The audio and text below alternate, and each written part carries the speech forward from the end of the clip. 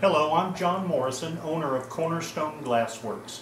One thing I'd like to share with you today is the idea of liquid resists. Instead of using a vinyl or rubber resist where you draw and cut out your pattern, we're going to look at a series of liquid product that we either splatter or spray on or paint on, even draw on the glass with a liquid that when dry can withstand a little bit of sandblasting. The real trick to liquid resist is getting something that's tough enough to take the sandblasting, but is also easy to remove, because one usually contradicts the other. But anyway, let's get started and look at a few samples of this. Alright, these are just a few of the products that you can experiment with. One here is a Tulip brand called Slick. It's a product that you sort of take the tip and draw on fabric, and when it dries it's kind of rubbery, and that means it'll resist well because it's resilient. Another one here is from Krylon. It's a webbing spray. You may have seen that for sort of cute decorative little tricks. Another Krylon product is it used to be called Stone Fleck, now it's called Make It Stone. It's just the kind of paint that creates kind of a stone texture, and it's real handy for doing some of this liquid resist treatment. Interestingly, I find 3M Super 77 spray adhesive. It's also very useful. It's kind of a different strategy, but we're going to demonstrate each of these, and so we'll get started right now. Okay, the first product we're going to play with is Krylon's Make It Stone. I don't know if you can pick up on this or not, but the texture that's on the cap is basically the texture that's going to be thrown onto this glass. First, I'm going to clean the glass.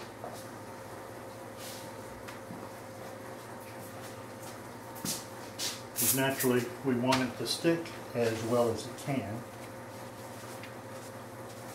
Okay. Now you can probably see on the white paper here kind of what this looks like. It doesn't look like that much, but spray it on the glass. I usually do a couple of passes. By the way, this product, the nozzles get gummed up real easy and frequently. The nature of the product in the can.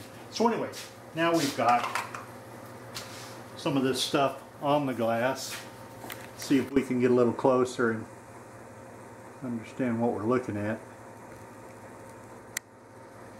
So anyway, that's the stone paint, and we're going to let that dry, and then we'll take it in the booth and sandblast it. Okay, the next thing we're going to shoot with is the Krylon webbing. And I've seen this stuff around for years. I guess it's going to stay around.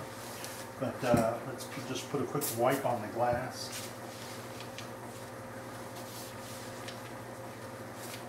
Dry it.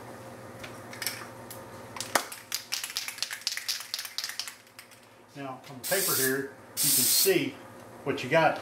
Now, the nice thing about this is you can make it directional, or you can make it omnidirectional, you can make it dense or sparse. You have a lot of control.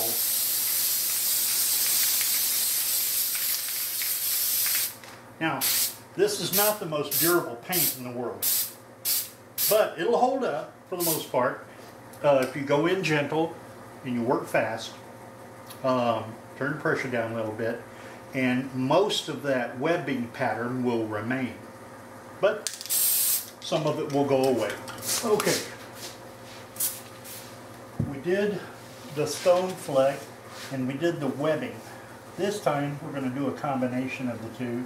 It doesn't really require a demonstration, but since I've got scrap glass about and time, I'm going to do it. So I like to put on the webbing first when combining the two.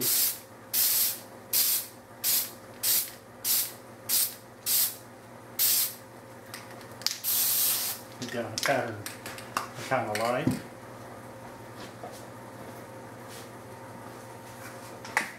Then grab the flex stone.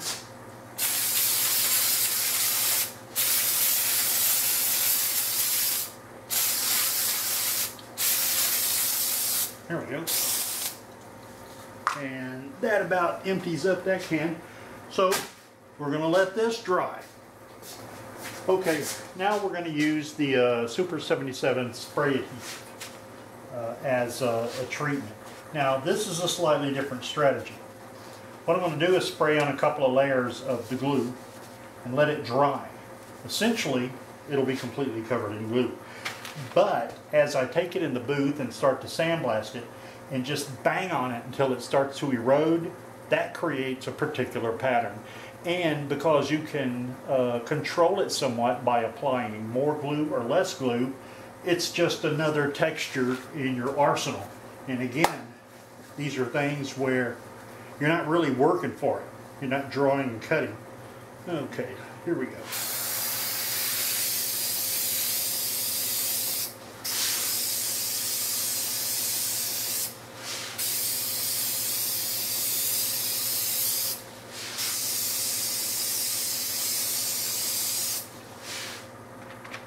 A little more.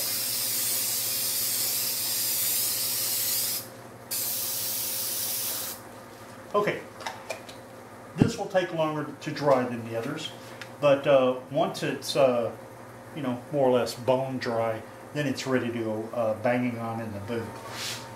Okay, we start off here with the graphic that I chose because I thought it would just be a good quick example of this technique.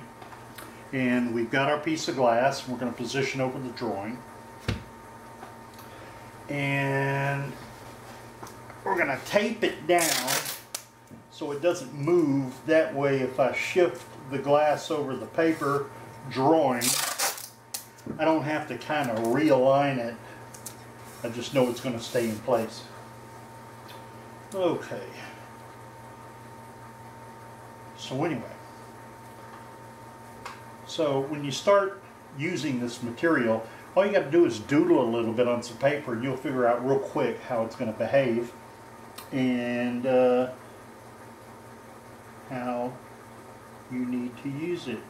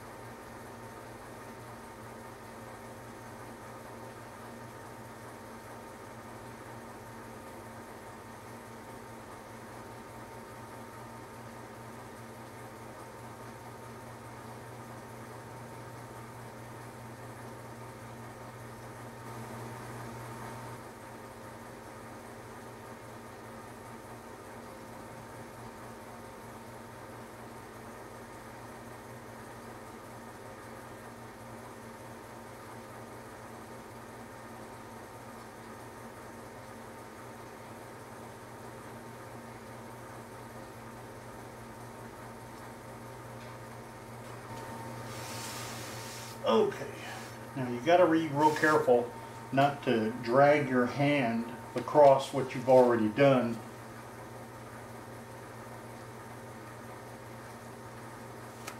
Otherwise, you'll mess it up.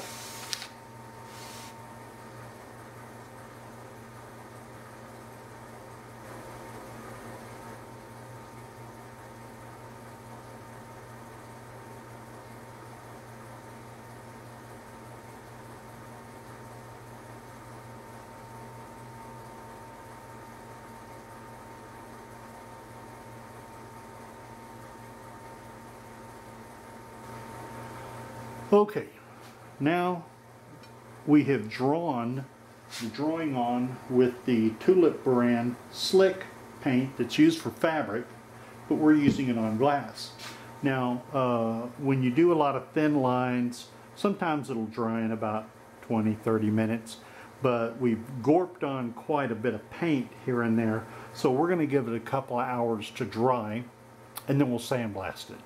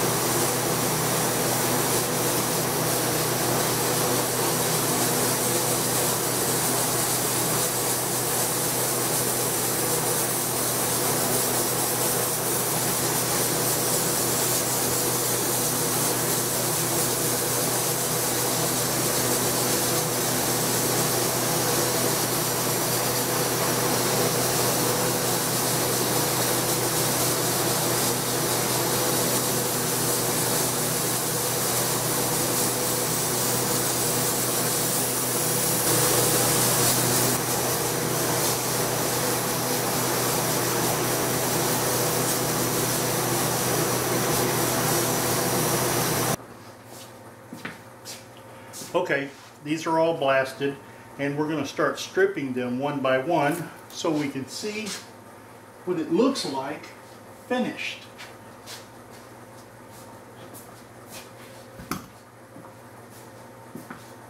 So anyway, this comes off real easy. And let me tell you, that's nice, because in the early days of experimentation, everything I came up with was very difficult to remove, which made it a lot of work.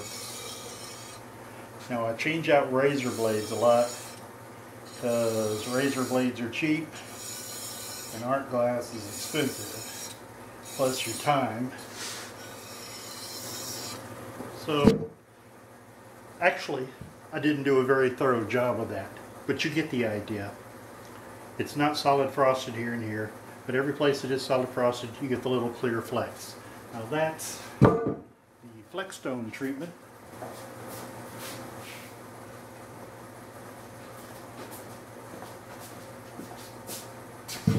And this is the one with the pseudo web paint. I think of it more as like marble veining. That's what it looks like to me.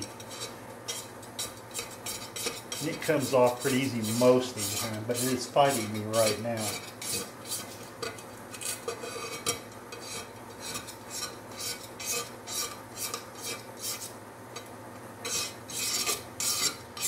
As the can gets older, this paint will almost fall off as you're hitting it with the razor blade.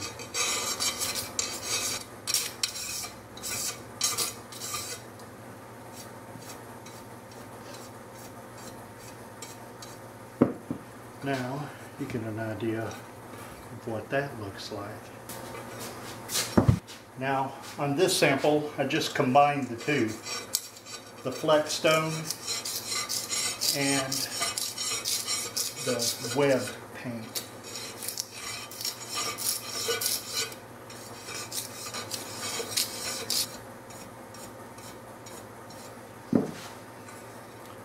Okay, so here we have a combination of the two. This next one, where we used the spray adhesive, this is going to be much more work to remove. It's more tenacious. It is adhesive after all, and you're going to have to push into it to get it to turn loose.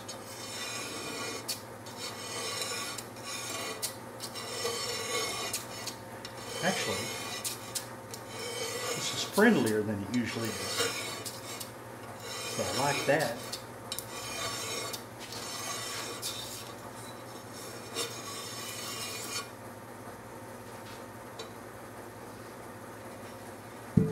Yes, usually this is a lot more work. Of course, I usually put the glue down heavier.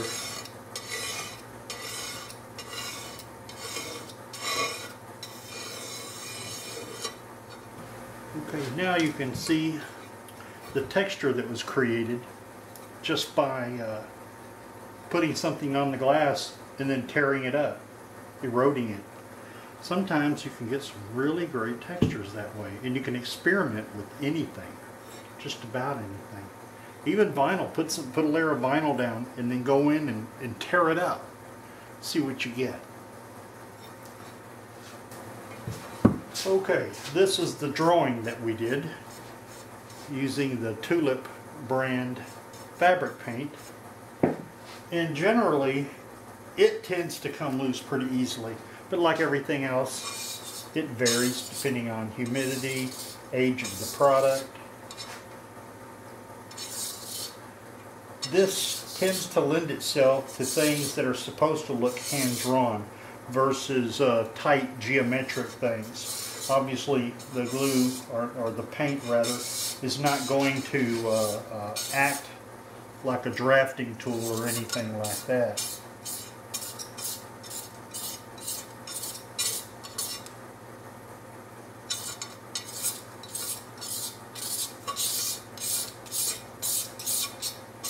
Now, that was pretty easy.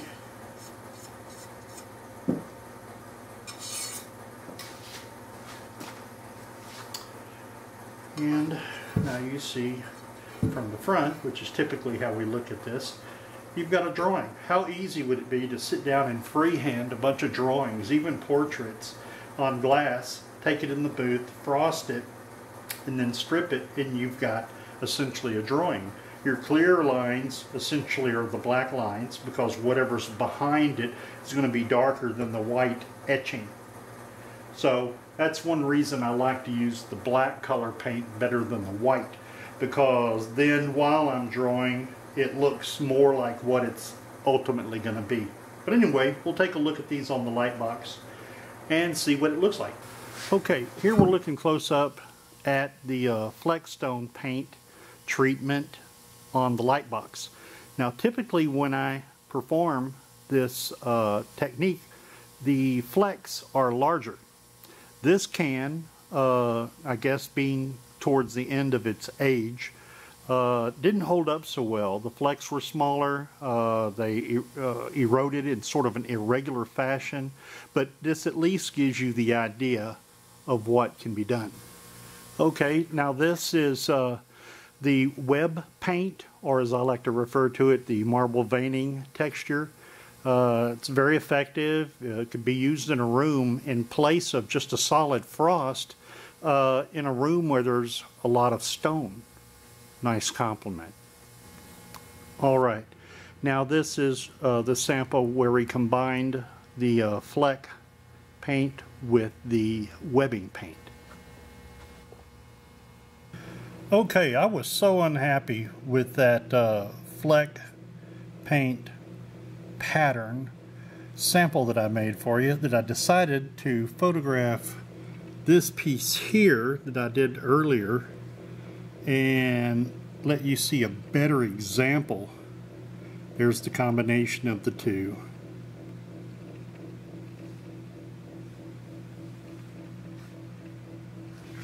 So one lesson learned from that is when you start to do a job, it's probably a good idea to do your own test sample so that you have an idea how the age of the paint in your container is going to perform on an actual job, because I really hadn't seen it perform that poorly before.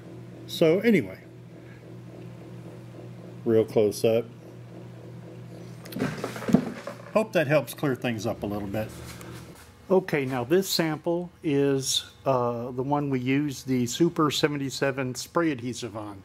As you can see, that is not just etched but also slightly dimensional, some slight carving, and it is a very effective technique for doing some really cool organic texture.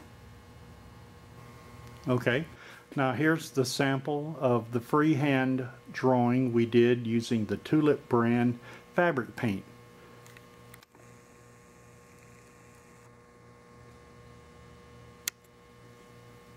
And you can imagine what can be done with that. Okay, there you have it.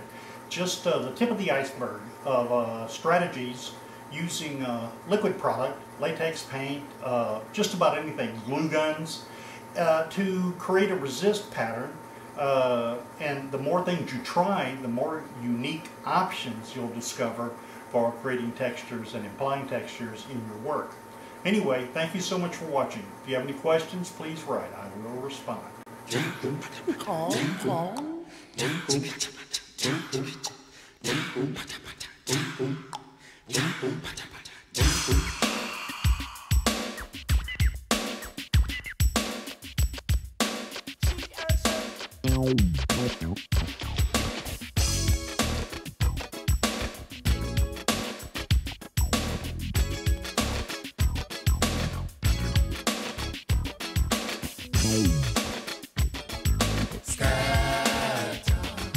Scatter the fire, spread the music all over the world.